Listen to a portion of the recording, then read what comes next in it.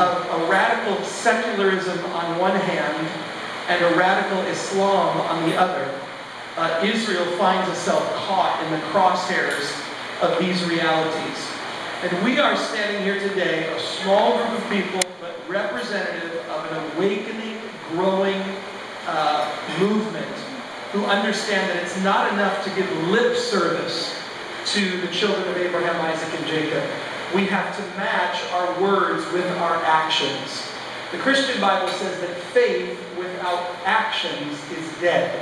It's no good to just have faith. We have to add actions to our faith. And that's what this rally is about on September the 21st. September the 20th, we will be gathering here for a prayer meeting the night before.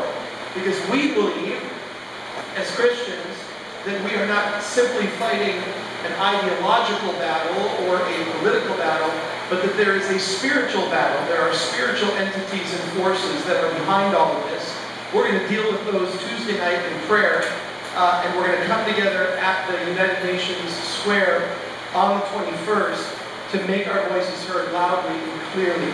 And we're inviting all of you to join us and to be a part of that gathering.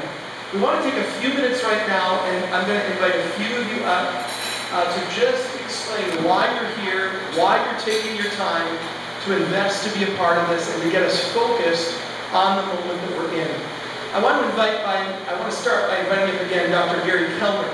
Dr. Kellner has been one of the great educators of the evangelical church. He was the dean of the Assembly of God Theological Seminary in Springfield, Missouri.